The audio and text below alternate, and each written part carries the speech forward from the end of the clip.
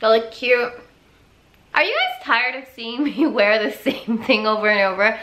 I just want to say that I have a minimalist wardrobe, so really I only own, I think, about 50, which is a lot, by the way, for a minimalist wardrobe, but I only own like 50 tops and bottoms, so, and shoes. Like if you count them all together, I only own 50. That's why you continuously see me in the same thing. There you go, just a little tip for you. Hi guys, I'm Monica and welcome back to my channel, Moony Reads, where I talk about books and things. And today is another 7 on Sunday.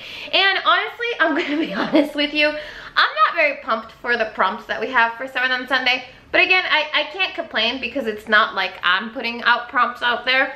But a lot of these prompts, and this is some constructive criticism, are starting to seem a little bit repetitive. I'm looking for the prompt for today, sorry. So yeah, they're starting to seem a little bit repetitive, and yeah, but I still want to keep participating because it's a fun challenge to do for Sunday. So today is July 5th, and we're gonna do books you want to read in the second half of 2020. As we are now in the second half of the year, what books do you have the goal to read finished by the end of 2020?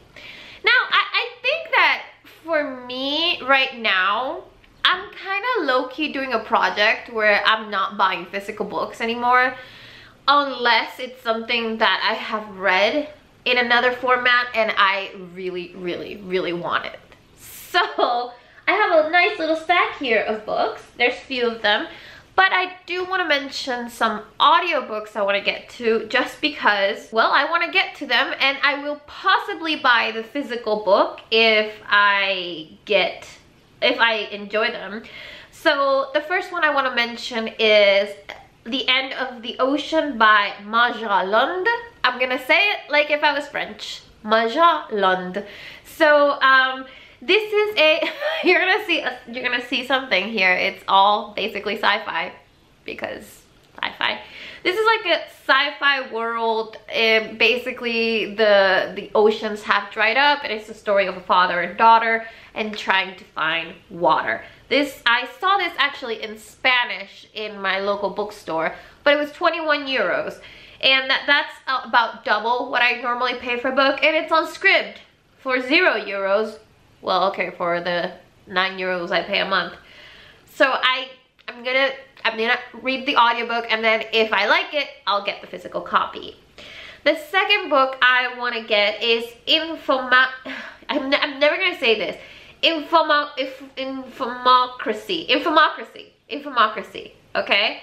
A novel by Malka Older. Now this is a sci-fi that is by a Latinx author, and I need more of this in my life because I find that finding sci-fi books written by Latinx authors is actually quite difficult. So I really want to get to it. I actually don't know anything about it, and I don't care because I love to go into books blind. And then the last book that I have here is, which I already ordered, it hasn't gotten to me yet, Vanished Birds, a novel by Simon Jimenez. Now, I don't know, Simon Jimenez is definitely American, but Simon Jimenez sounds really Latinx, and I'm pretty sure his parents are at least, he's half Latino. So I'm really excited. This sounds amazing. This is like about a woman that does space travel. Sorry if things look a little bit different. Someone was at my door to bring me book mail. But anyway,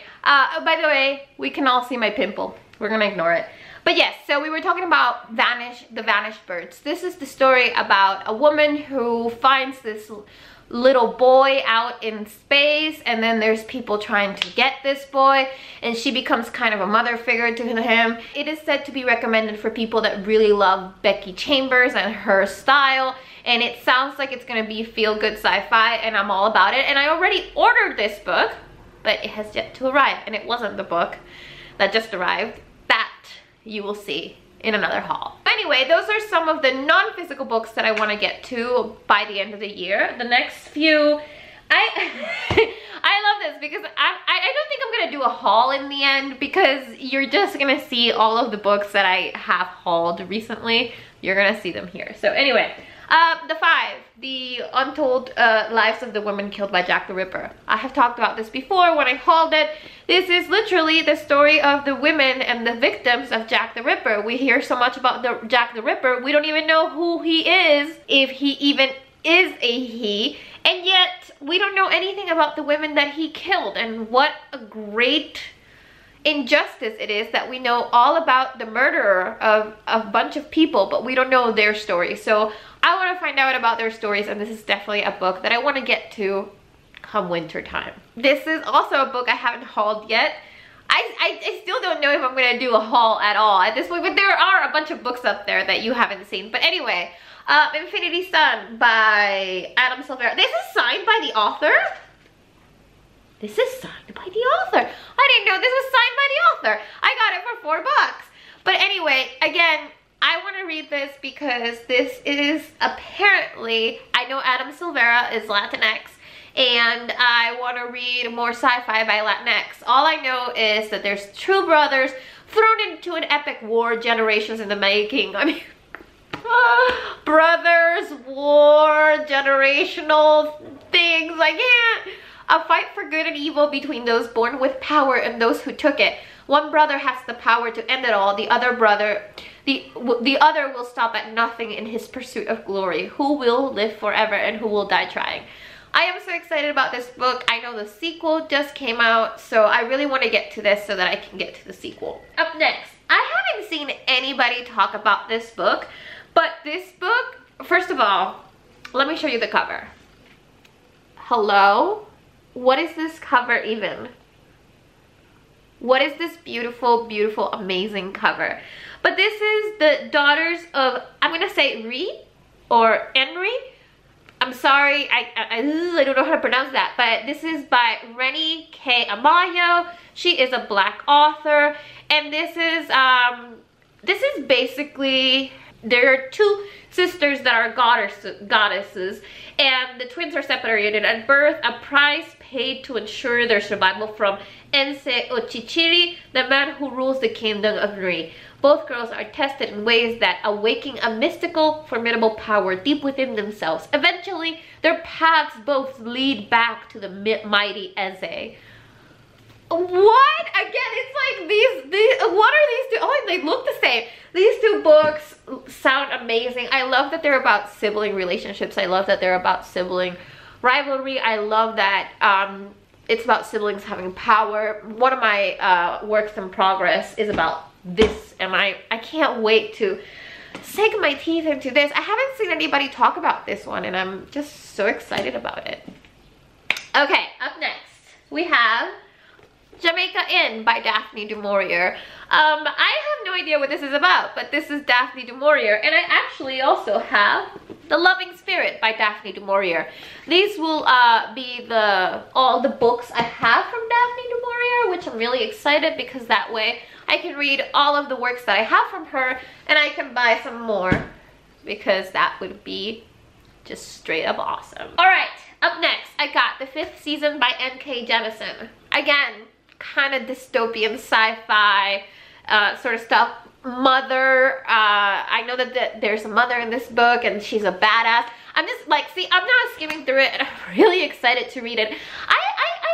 I think I'm due for a TBR clear out because I realized that I have a bunch of books in there on my TBR that are starting to feel like required reading, and we don't want that in our lives. So I might just film a TBR clean out thing and put a bunch of books up on my Twitter and Instagram to sell. I'm gonna sell them obviously at very low prices because they are used books, but yeah, we'll see. But going back to this, I really want to read this. Everybody speaks so highly of N.K. Jemisin, and this would be my first book by her, and I cannot wait. Book I also haven't hauled yet, which is Freshwater by Akwaeke Emezi. I tried really hard. I looked up several times how to pronounce her name. I hope I did it at least a little bit of justice. This book sounds so interesting. It's apparently about a person who was born, but then they kind of died, so they get to like inhabit other people's bodies. And yeah, It's basically, it's literary fiction. I'm really excited about it. And also just the title Freshwater makes me want to read it like right now. And this is, you know, I was thinking, like at the beginning of this video, I said that I'm not very excited about the prompts that they have for the upcoming weeks. But now that I see that, and I pulled out all of these books that I want to read, and I take a look at my TBR and I see the books that I have, I wonder if actually this isn't making me rethink my TBR altogether, because why am I only excited about these books and not all of the other ones? So I'm looking over here. I mean, there are some that, of course, it's not that I don't want to get to. It's just that these are ones that I'm prioritizing. So why am I not reading these books that I'm prioritizing over other books? I don't know. But anyway, those are the 10 books that I am dying to get to in the second half of 2020. I am gonna film a video all about maybe, like I said, selling books and all that jazz. And yeah, my cat just wanted a little box, so I guess it's time for me to bid you adieu. Thank you so much for watching, and I will see you in another galaxy far, far away. Bye, guys.